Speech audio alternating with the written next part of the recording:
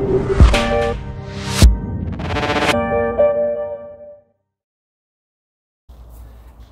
guys, welcome back to the channel. In this episode we are going to put a MaxxECU onto this classic Mini. It's running a CGA3DE, I believe that's the engine code. It's essentially the 1.4 engine from a K11 Nissan Micra. It's got an all-speed engineering frame in there. The engine is already fitted and it's been running on or off with a older British ECU that's been fitted. Bill purchased the car, has had nothing but running issues. He's had it tuned elsewhere, and on the way home it just started misfiring and misbehaving, so he just got fed up with it, contacted ourselves, asked about one of our conversions. So we are going to fit the MaxxECU Street to this. It's because it's the later engine. Somebody has already fitted like an external coil pack, a Ford one.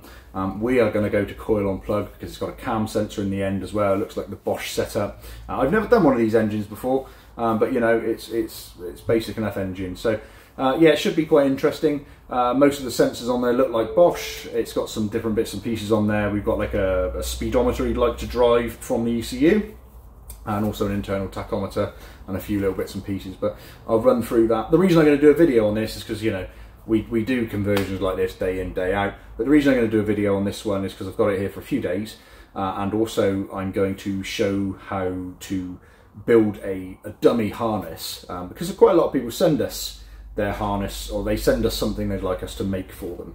So this, I'm going to show you how to make a dummy harness to post to me so that we can build you a nice harness and you can just plug it all in and turn the key and go. It's just that easy, right? But yeah, that's why I'm going to do a video. So let's get started. We'll pull out some of the old junk and see what's what, and then we'll lay in a harness of sorts, a dummy harness, and then we'll build a proper harness from that.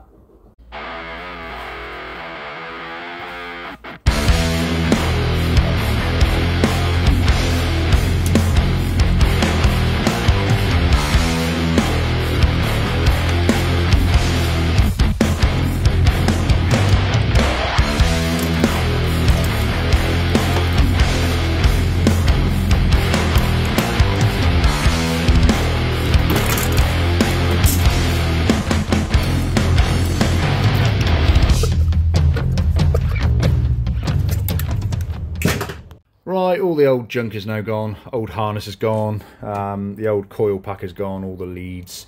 I've removed the map sensor also.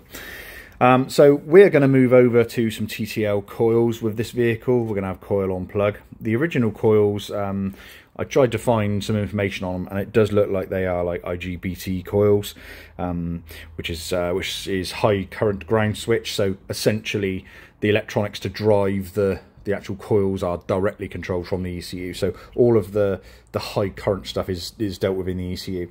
MaxxECU uses a TTL system for its ignition coils, which is transistor logic from the top of my head.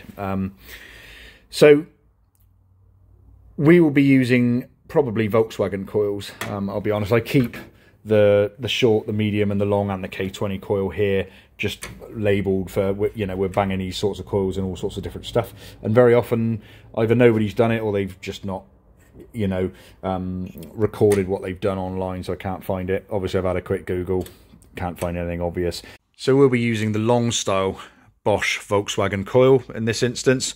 They fit in there perfectly. I've just got to trim a piece of that rubber off the bottom, and then they'll sit in nicely and they will seal, which is great news.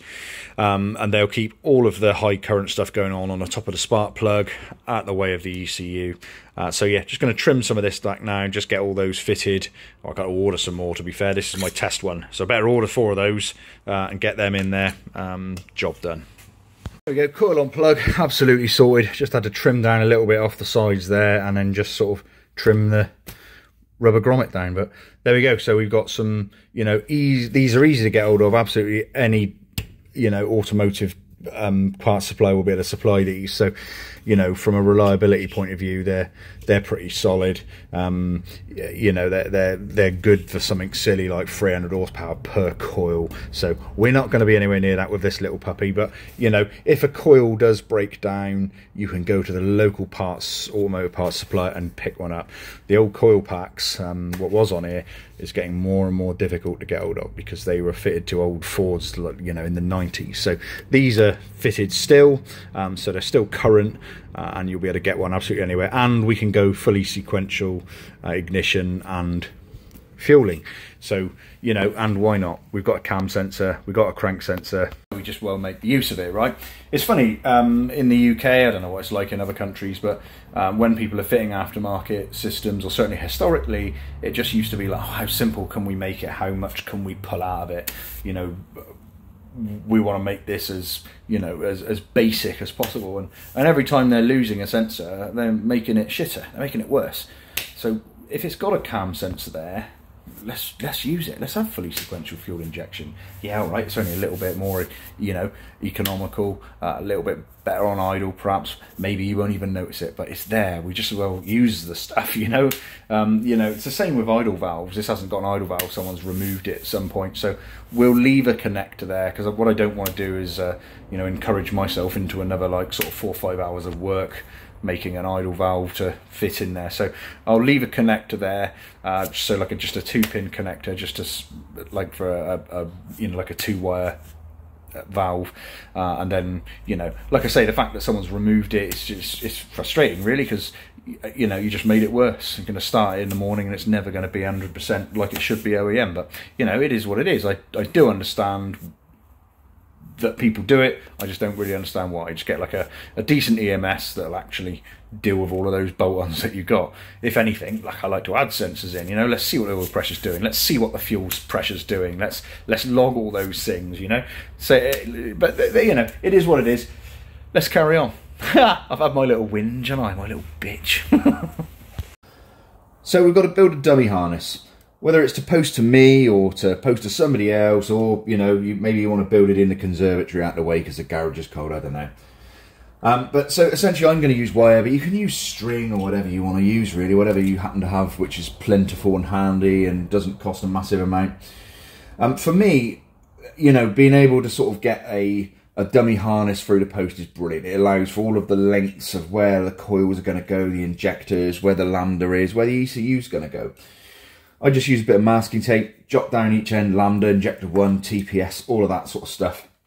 And then just use some insulation tape for transitions. So you may want to come here and then split off 4 ways for the coils. Label every single thing that you do with that, you know, and then transitions with the insulation tape. That way it doesn't get all mixed up with the same tape everywhere, because often by the time it's been in the post, it turns out in a bit of a mess. So yeah, let's zap something up now so that you can see what I mean. So once you've measured it all out and got all your labels done, you know, just make sure everything lines up to exactly where you want them to go. And then eventually you'll just get like a harness which you can post off and copy, whatever you want to do. So let's go and build a harness. The Mini is going to end up with the MaxxECU Street. So we've got the premium package here, which has got the wideband stickers, the 3-meter harness. So this provides us with a good base to start our harness. We can build them from scratch. We've obviously got all the tooling for the Molex CMC connector should we need to. We usually have to when we're building some of the higher spec stuff with different types of cable. So essentially we've now got to turn this into this. So we've just basically built our harness in the same way we would to any other customer who's posted us their pattern into this harness. We built this using you know, all automotive products. We've used the harness that actually comes with the MaxxECU because it's the premium package. We already had that. So yeah, we can now get this bolted in and make sure it works. If you're interested in one of these harnesses but built from your pattern, we've got various you know, bits and pieces on our website, on our web shop for 4-cylinder, 6-cylinder. If you want anything a bit special, a bit different, then just let us know. But it gives an easy way to get your car up and running with, you know, like a decent professional wiring harness. Harness is in now. Nothing really more to do in the engine bay. The only thing I have done is put a set of plugs in because the last ECU tune, whatever the issue was, has just totally screwed them. They're very, very black and very, very knackered, so we've thrown a set of new plugs in. So now all I've got to do is just wire in the tacho, and then we'll just check for the crank and cam pattern, because I have no idea what this is. As I say, I've not touched one of these engines before with the Max, and certainly not running sequential with the cam sensor, so we're going to see what the pattern is. I know there's a 60-2 because we've done a few in the past on various older ECUs many days ago, so we know roughly where our crank reference is, but I have no idea what the cam sensor is or what it is even. Might be a funny pattern, who knows. So let's have a look at that. Okay, so ECU's powered up. It's done a firmware update. It's really common to have to do a firmware update because MaxxECU send out lots and lots of firmware updates. So keep us up to date. There's always something interesting going on, so make sure you update it, but also make sure you follow the instructions for doing such a thing. Unplugging coils and various other bits and pieces, but just make sure that you're aware. I usually fit a DT connector near the ECU, or DTM depending on what we're doing, which has just got the tacho wire, so that's GP08. I've calibrated a tacho just by essentially using test mode in the tac output. I've had to create a little table here. As you can see, it's a Chinese tacho, and it's significantly out, 5 and 3% between 1,000 and 2,000 RPM. So again, not uncommon. So as I say, I've done all the due diligence bits and pieces initially, making sure everything's working. I've calibrated my throttle position sensor up, down. So I've disabled currently the fuel injection because I want to turn the vehicle over. That's done there. So I want to get an oscilloscope reading out of this. So, I'm going to keep auto 720 on currently. So I'm going to turn the vehicle over, and then I'm just going to click start measurement. So, right, there we go. Okay, that's great news. So we've got our 60-2. This is the crank at the top. That's our VR signal, and we're already set happily on raising rather than falling. And then it looks like we've just got one simple single tooth. So that is great news. It is overlapping the missing tooth though. So we will have to set that, tell Max that in our input settings. But that's great news. It means that we can just get this running sequentially dead easy. It's a really, really simple setup.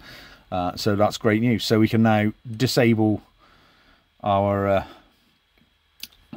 fuel injection off, and then go to sequential 720, and then we can hopefully go for a startup. Right, we've got it up and running, still nice and cold.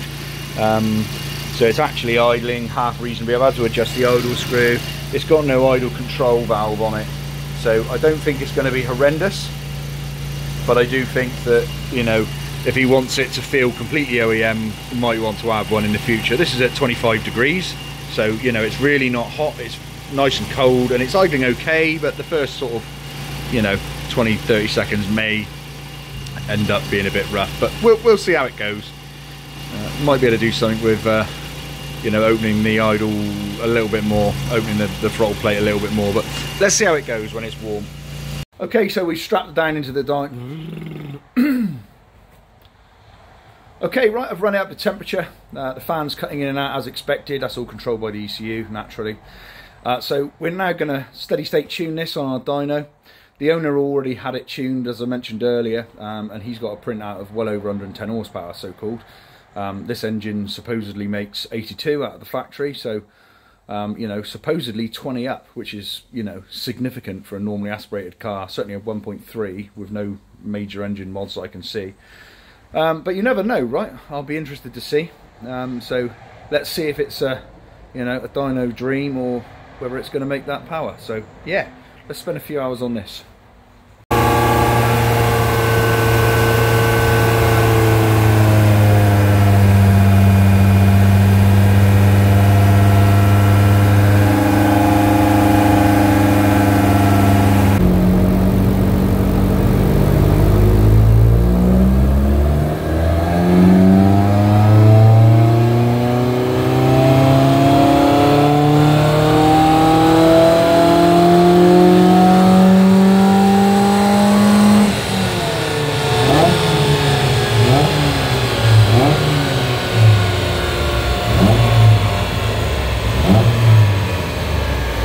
days. What a lovely little car. So didn't put a foot wrong on the dyno, and it has made 116, 117 horsepower, and it's doing that quite consistently.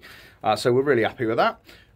Just goes to show, like I say, those engines are rated to 82 horsepower. It's got like a different inlet and a different exhaust manifold, but you know, by all accounts, that's released quite a bit of horsepower. So I'm quite impressed with it. I've revved it a little bit harder than it should have, you know, or a little bit beyond its stock limiter. Not massively though. We're hitting the limiter about 7.2 now. It's not making power there anyway. You know, if you read all online on the internet, they'll so-called go to 8, but I don't see much point in it. The power curve's falling off. So yeah, there we go. Another nice little job, nice little conversion, all sorted. So I'm going to do a couple of cold starts on this thing over the weekend, and then Bill can come and collect his little car again. So thanks for joining us. I hope you found it interesting. If not, I apologise. I always find it very difficult to know what to put up on my YouTube, whether to go in detail or not in detail. Being honest, some of the videos that I put up that are just very generic get the most view count, so it's hard work, isn't it? There it is. Either way, thanks for joining us. Genuinely appreciate it. See you all next time. Have a wonderful day.